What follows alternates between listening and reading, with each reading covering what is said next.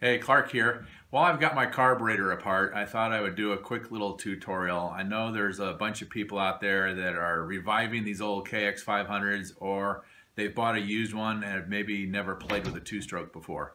So let's do a quick carburetor tutorial, at least in an effort to get you a base point, a place to start from.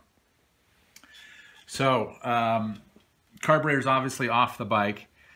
The first thing is get the bike warmed up at full temperature and check for your idle. Your idle screw is right here, and that's going to affect the slide. So that's your idle screw. And the bike, you want to get it idling so that it will run by itself without having to blip the throttle. Now, this next little screw right over here, this is your air screw. And your air screw should be out 1.5, 1 3/4 turns. So to check it, you can see where you are now. And all you would do is like, there's a half a turn, there's 1, 1.5. I'm like at 1 3/4 or something like that. So to back it out to 1.5, wherever you want to start from, half, 1, 1.5. I'm going 1 3/4.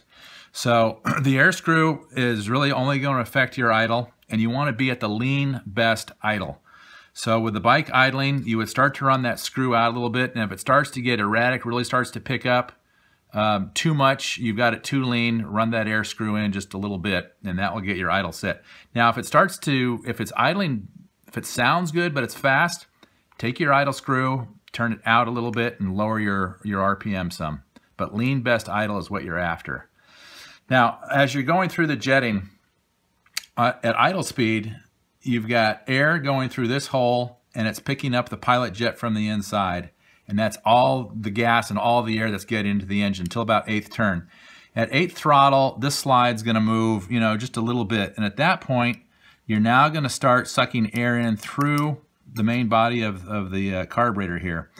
And as this continues to go up, fuel from the main jet is going to be filtering up past this needle and into the engine.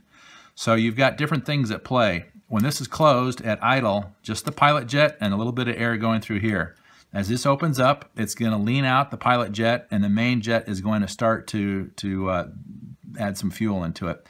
So in terms of actually being able to affect how much fuel is going into the carburetor, it's the size of the pilot jet for the first part, and then it's the size of the main jet.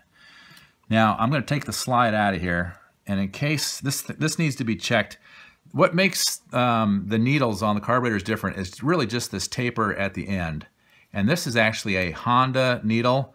It is a N82M, and it had a more aggressive taper. This is a 6mm nut in here.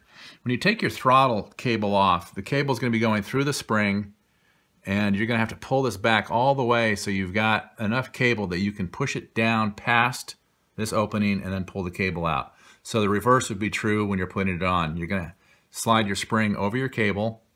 You got to get the cable started in there, pull it up, it'll get locked into there basically, and then you get your fingers out of the way, and then this will slide down on top of there after you tighten it on your slide.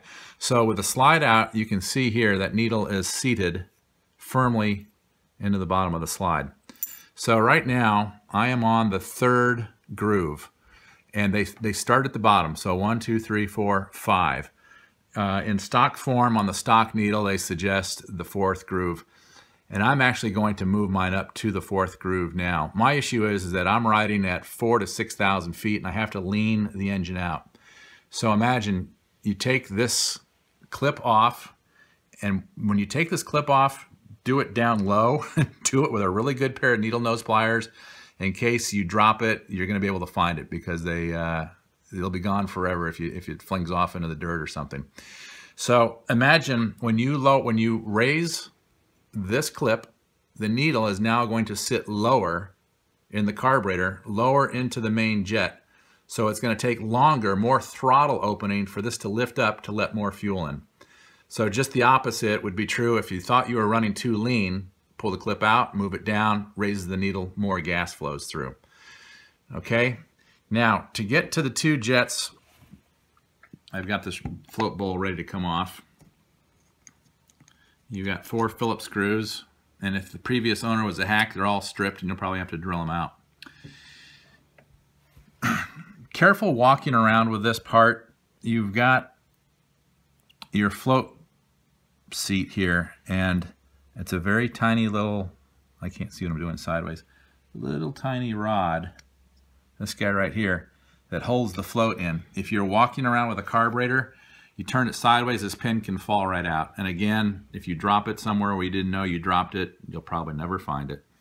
They're pretty tiny. And then the other thing that can happen here is once you get this float off, you've got this tiny little seat, okay?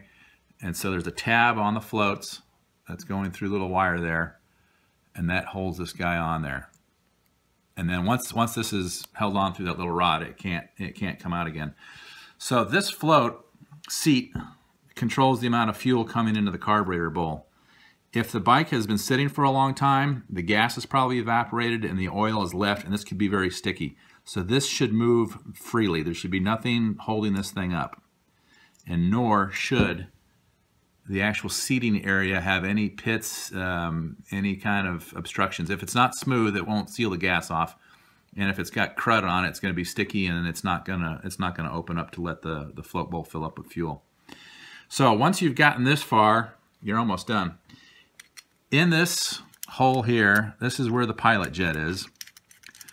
In the book on stock, it says 60. I don't know anybody running a 60. Because of my elevation, even at sea level, I'm running a 58. This is a 55 pilot, and the bike seems to run best at that level. And then your main jet, I did tighten that, and that's a 6mm. I'll need a wrench. And these numbers are stamped. Sometimes you've got to use a magnifying glass, particularly if they've been roughed up. But on the pilot jets, I don't think this is going to show on camera. Right there, you got a little marking, and then it says 5.5. Can you see that on there? Okay, so that's how they're going to be stamped. And then on the main jets, turn them sideways, and then you'll be able to see the number stamped in there. So this is a 162, and that's because of my elevation issue here. I normally run a 168 at sea level. Now this is all predicated on the fact that you're using synthetic oil. Do not use, if you can even find non-synthetic oils anymore, make sure you're using a good synthetic oil. I like Dumontec. It's incredibly clean burning. Engine life is phenomenal with the Dumontec, but it's hard to find maybe on the internet. And the AMSOIL is supposed to be pretty good. So make sure you're using synthetic, and mix at 50 or even 60 to 1. If you're doing a lot of woods riding, not full throttle racing type environment stuff, 50 to 60 to 1. Even under race conditions, you should be okay with that. I've done some really, really long, wide open, long hill climbs, 3rd, 4th gear, and I've never had any kind of engine issues at all. So that kind of concludes it. The higher the number with the jets, the richer they are, the lower, the leaner. These bikes should accelerate smoothly. They shouldn't have any burbles. If the bike tends to sound like it's loading up and then it goes, you're fat in that particular area, and you'll just have to really kind of play with it. But in terms of being close, a 55, a 58 pilot jet, needle jet, 3rd or 4th setting, and a main jet, 165 to 168, and you should be very close. And then it's just depending on what kind of riding you're doing, whether it's woods, flat out desert, intermediate stuff, whatever, but that will get you started. Good luck.